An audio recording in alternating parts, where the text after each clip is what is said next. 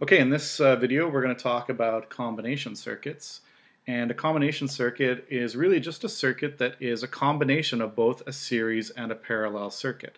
So as you can see, we have our battery connected in series with resistor 1, which is then connected in parallel with two other resistors.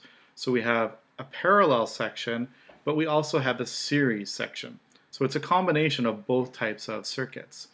And let's suppose we're asked to find what is the power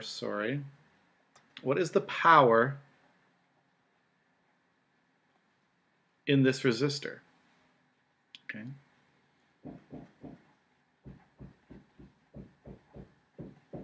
And we haven't really talked about power in electrical circuits yet.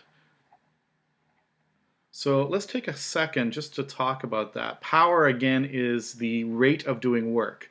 So the electrical current that's flowing through this resistor is giving up some of its energy, right? There's a potential drop, a voltage drop. So there is a rate at which this resistor uses electrical energy, and that's what we're being asked to find. And in electrical circuits, power is given by the current times the voltage. So if I can find both of those quantities in this resistor, I could find the power. And what's unique about this equation is that I can combine it with Ohm's law. I know that V is equal to I times R. So if I substitute this into that equation, I get I squared times R. This equation is more useful because I already know the value of R.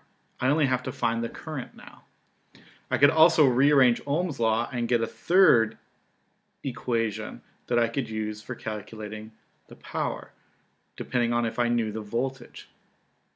So really, as long as I can find either the voltage or the current flowing through this resistor, I can find the power in that resistor.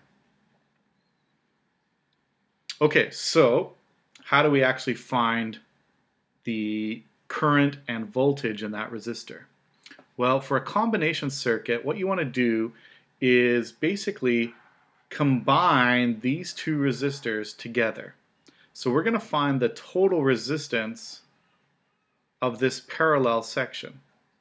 So there's a 10 ohm resistor and a 15 ohm resistor, and what I find is that they together have a combined resistance of 6 ohms. Okay. So I've combined these circuits. This is another reason we call them combination circuits, is I've combined them together and I can treat them as if they were one resistor of 6 ohms. So my circuit really becomes a very simple series circuit where I have R1, which was our 5 ohm resistor, and then I've combined R2 and R3 into one resistor of 6 ohms. And now I can find the total resistance of this circuit. I know it's my 5 ohm resistor plus this 6 ohm resistor. So the total resistance here is 11 ohms. And because I know the total voltage, I can now find the current in this circuit. And that works out to be 0.545 ohms. Notice that I'm not rounding any of my answers yet. I'm keeping a couple of extra digits in each term so I can keep track and not cause any rounding errors. So now I know the current flowing through this resistor. I can find the power in that resistor. I know it's equal to I squared times R, which is going to give me 1.1 watts. So this resistor is using 1.1 joules per second of energy. That's the power used in that resistor. Okay, so that's a basic combination circuit. It's pretty straightforward. What you're going to do, as always, is take the sections that are parallel resistors, combine them together as a single resistor, and then you have a nice simple series circuit which we know how to solve. Okay? As always, whenever you're dealing with any type of circuit diagram, you want to start wherever you know the most information.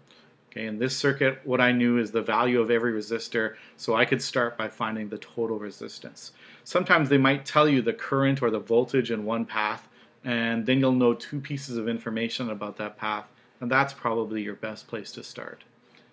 But there's lots of good example questions in the textbook. Give them a try, and as always, if you have any questions about combination circuits, you can always ask me in class.